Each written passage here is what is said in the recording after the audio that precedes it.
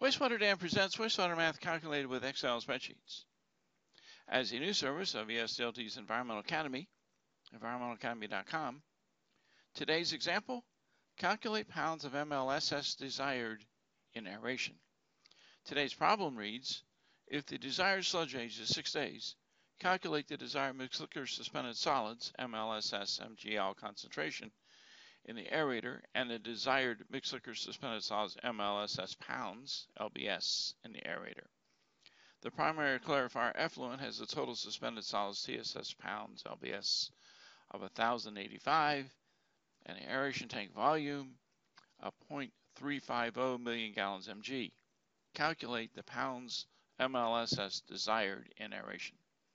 So this is a modified poundage problem where we're actually going to take the sludge age in days and multiply it by the pounds of solids in aeration.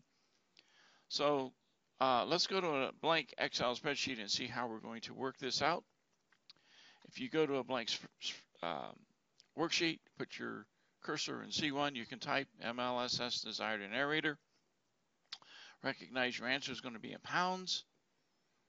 And put your cursor in A1, set it as whole numbers and commas every 1,000. Make it bold and centered, and then in the address bar for A1, type this formula. Equal sign, open parenthesis 6, close parenthesis, multiplication key, open parenthesis 1085, close parenthesis, and then press enter.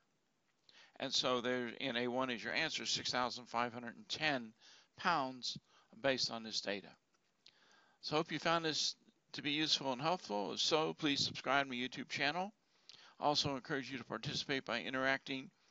To do that, you can go to my website, environmentalacademy.com. You can click on Contact Us, fill out and submit the form, and I'll reply back with an email. In any event, thank you very much for listening to this 2-minute and 15-second video, and see you soon.